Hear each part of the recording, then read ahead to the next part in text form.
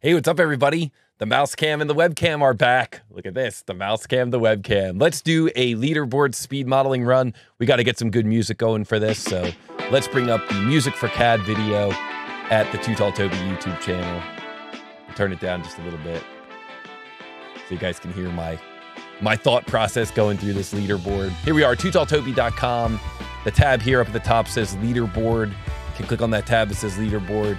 You can see here that the difference to the leaderboard this month is that you need to be logged in to do the leaderboard challenge. And the reason why is because if we go here to Nikola Tesla and we say edit profile, you can see here, first of all, you can specify which CAD system you're using. So I used onshape for my last run. Now I'm going to use SolidWorks. You can run this thing more than once using different CAD systems. So they'll change to the rules this month. So you want to make sure you set your CAD system here before you start running. And then when you're done with your run, you're going to go here to where it says monthly leaderboards. And this is where you're going to paste your video link. So I've run this thing twice so far. This is where you would paste the video link for your run. Now these, to be fair, or to be honest, these were just practice runs. If we go back to the leaderboard here, you can see that the first run was in ArchiCAD 5 seconds. Second run was in Onshape 10 seconds. I'll delete these, but I will include this run that I'm about to do now. So once you have your login created, once you have your country and your CAD system set up, you're going to click here where it says speed model these 3 parts. What I like to do is click on the first one, then go back, click on the second one, then go back, click on the third one. You can either download these images or you could just move them over onto your second screen. So I'm going to move these over here onto my second screen so that I can click through and model them. But you could also download those images if you want. Practice, practice, practice. You can practice as many times as you want. And then when you are ready, you're going to hit record and you're going to start recording your screen for your speed run. You're going to try and build these 3 models, and then you're going to post your recording, and then you're going to add the video link to that recording under Edit Profile, which we looked at a moment ago. So when you're ready to rock, you're going to say compete. This brings up the proprietary Too Tall Toby speed modeling clock. You can use control, so you can hold control here and scroll your mouse wheel, and that will make the clock a little bit bigger or a little bit smaller. So that way you can kind of move the clock over here to the side of your screen. When you do your run, the clock needs to be visible. So make sure that the clock is visible. Make sure it's not obfuscated at all. We need to be able to see the clock. So it might be helpful to be able to see the entire clock the whole time so you don't have to scroll up and down. Okay, so this all looks good to me. I think I'm ready to make this run. So let's go for it. Here we go. Start. So now we see the clock is running, and we are going to try to create model number 1 and come up with a mass of 589 grams. So this part is in plain carbon steel, millimeters. I'm going to start out here on the front plane. I'm going to sketch a construction line here for the total height, or the height up to that the center of that radius, 65. Then I'm going to go up, say, 15 more, and then I'll make one more line here. And now let's switch to regular line. Draw a line that comes over here, down. We'll add our 26 millimeter radius using some auto dimensioning there. And then we'll come back over here and we'll add our 12 millimeter radius. And then we will come up with a line here to close this off. Let's make this tangent. Let's make this vertical. Let's make this tangent. Let's make these 2 concentric. Concentric. There we go. And then we're going to add a dimension from the top here down to this lower base of 51.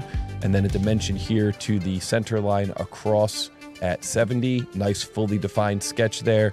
S key extrude, and we'll make that go out to a depth of 38 millimeters, and that's going to be a right mouse button mid plane. So now I can get onto this face here and create a sketch of a line, transition that into an arc that's going to be at 115 for that radius, and then another line here, and then that's going to transition into a tangent arc with a radius of 15. And so now this point here on that arc is going to be vertical to the origin. Really, I guess this point here will be vertical as well. This is going to be tangent to that top line. And then we're going to do a center line here. We're going to select that geometry and mirror it. And then we're going to add a dimension, a dimension here between these 2 lines. That's going to be 17 degrees. And look at that, a nice fully defined sketch. So we're going to do S key extrude cut, and this is going to go through all in both directions. So even though that's an open contour, SolidWorks is going to let us cut away the excess geometry. The problem here is I cut it the wrong way. So in the definition of the cut, you have to hit flip side to cut. So it cuts away on the correct side. So now we can begin a sketch here. Now for this sketch, I'm gonna create a circle here. You'll notice that I'm locking that circle to a vertex. That fully defines the circle in one move, as opposed to locking it to an edge, which doesn't actually lock it. So if I drew it out like this, then you can see the sketch is not fully defined. So it's kind of a cool time saver in SolidWorks. Little pro tip there for the SolidWorks users. So we'll go here, circle, wake up the center point, and drop that onto that point there. And then for this one, I'm just gonna extrude this to a depth of 3 millimeters. And this is one of the rules in the leaderboard challenge, that you don't have to use the exact same dimensioning scheme as long as you come up with the exact same geometry. So the geometry has to be exact, but you know that feature's dimensioned at 36 millimeters. Well, you know, I can do the math and figure out that means it's 3 millimeters thick, and just use that as my driving dimension. So you don't have to use the same dimensioning scheme, but you do have to use the exact same geometry. The geometry has to match. So here I'm going to take my top plane, make a copy of it up top here, and that way I can create my cut revolve for that chamfer. But if you wanted to figure out what the math is for this chamfer, you know, by all means, go for it. You could just do it using, you know, a chamfer feature. You don't have to do it as a cut revolve, but I'm going to do this here as a cut revolve. So this is going to be, I'll hold shift here. You see I'm holding the shift key with my left hand here. Kind of hard to see because of the contrast, sorry about that. But holding shift lets you get the doubled dimension for the angle, and then double dimension for the dimension. You just dimension it to the center line. So that's 19, and then that's going to be features, revolved cut. Oops, sketch is open, what? Oh, there's a little sketch crumb. You don't really get them in the new builds, but I'm running 2015 here, so that's why I ended up with that sketch crumb.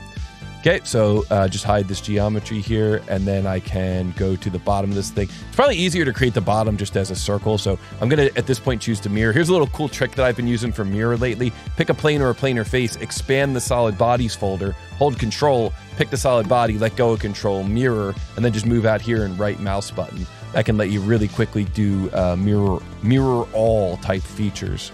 So this is going to actually be on the top plane so that I can just extrude up to next, or up to body, or up to next. So now this is going to have a diameter of 32, and that's going to be extruded, and that's going to go up to next.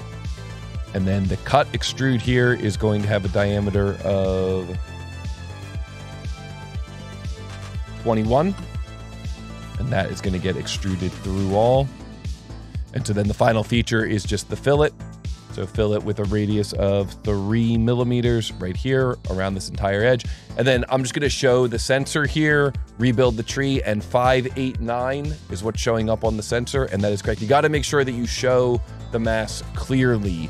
You don't have to like zoom in like I did there, but just make sure that it's very clear where it is. So that finishes that model. Let's move on to the next model now. This one we're going for 0.675 pounds. Nice, a model in pounds. So this is 1060 aluminum in inches. And for this one, I'm gonna start out on the top plane. I'm gonna sketch, and this is gonna be at 2.25. And we will bring that out to a height of 1.5, and that'll be right mouse button, mid plane, right mouse button. Then we'll go front plane, begin a sketch, and we will create a sketch here that comes across at 7 inches. And then comes up at 0.25, so that's at 0.5 divided by 2. 1, and then for these final dimensions, I'll just add them in with the regular, you know, center line, doubled dimension. So we'll make another line here. Here's another kind of cool trick you can do. If you left mouse button and click and hold down the button when you drag to make a line, then when you let go of the line, you can just come over here and insta-click for construction. So if you know that you're going to be making a revolved part, that could be a nice little time saver. It's not going to save you a ton of time, but it does save you a little bit of time, knowing that that line is going to remain highlighted so that you can insta-convert it into construction for construction line. So we go features, revolve. That gives us that shape, and then we can go front plane, begin a sketch, and we're going to sketch a rectangle here.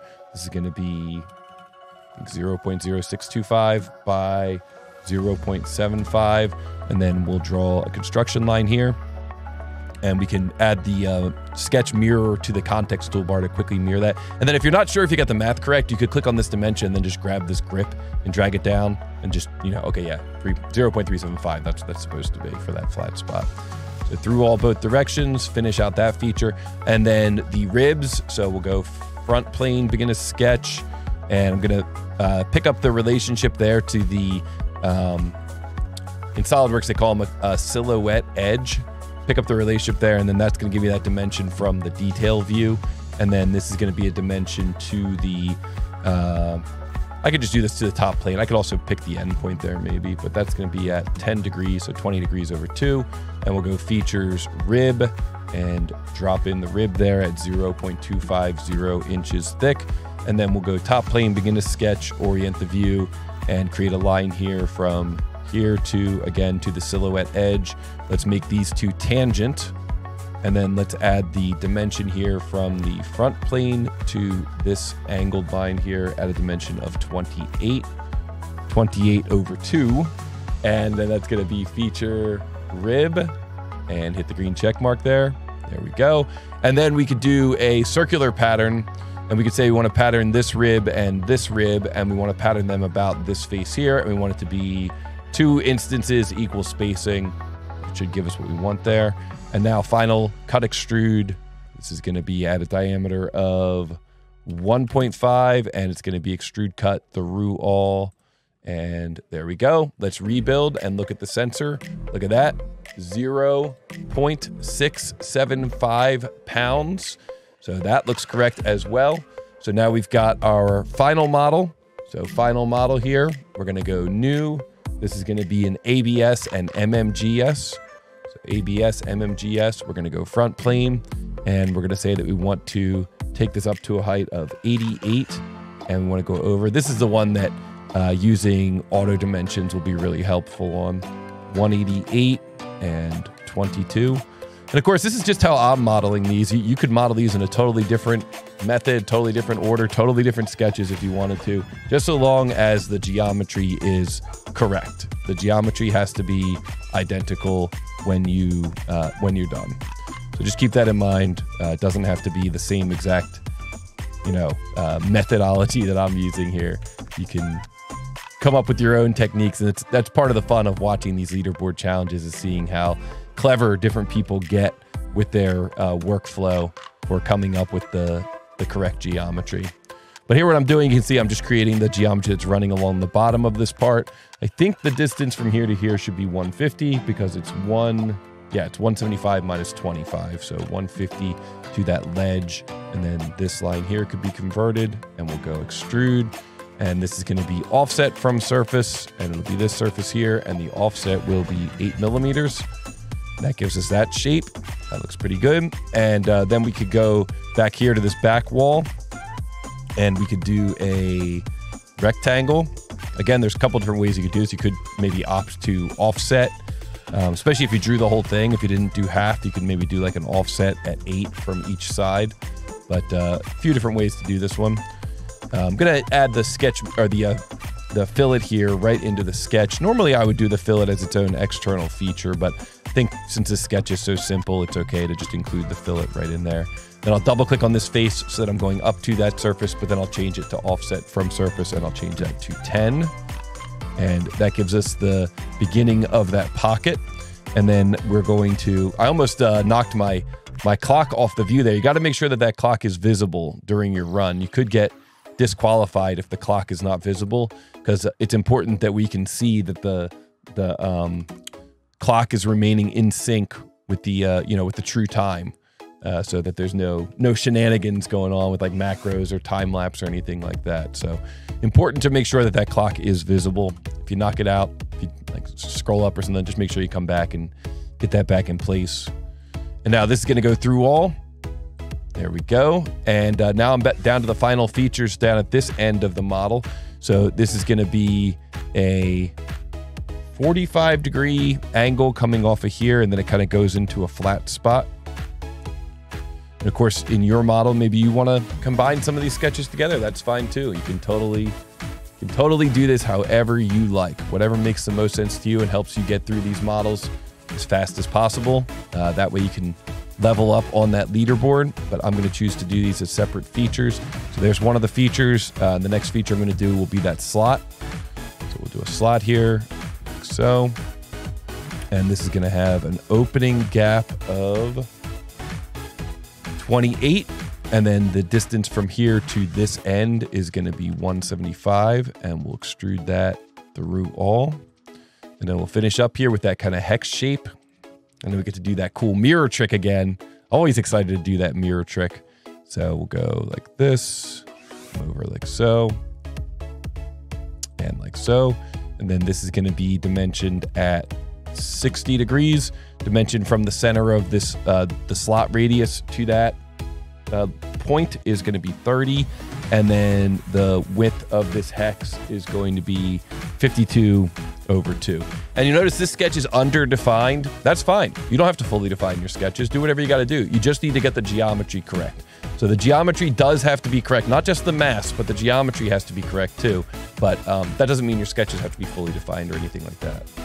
So now I'm going to pick that face, hold control, pick this body out of the bodies folder, choose to mirror, and then right mouse button to finish that. And let's rebuild. Let's look at the center, 490, and that is what we were hoping for. So now I can click here to finish model 3, and now this window is going to tell me that that I did it. Hooray! So we did it here, and so we're going to say, I have read and understand and agreed to the challenge rules. There's my times, there's my CAD system, everything looks good. I'm going to choose submit, and now we see that my time is here on the leaderboard, 13 minutes, 31 seconds to make all 3 of those models and get them correct. And my CAD system is SolidWorks. So now I'm going to go through and process the video of my run, and then I'm going to post that video on YouTube. And then what we'll see here is that the video of my run will show up here, because once it's posted on YouTube, I'm going to go into edit profile. And I'm going to go down here. I'm going to find the run that has the correct time. So monthly leaderboards. I'm going to find the run that has the correct time. Here it is, 13:31. That's the correct one. And then I'm going to choose to submit the video by pasting that link in there. So good luck to everybody. 13:31. The gauntlet has been cast. You guys, can see if you can beat that time. It's a pretty fast time. 3 models, 13 minutes, 31 seconds. See if you guys can beat it. Good luck. See you guys in the leaderboard.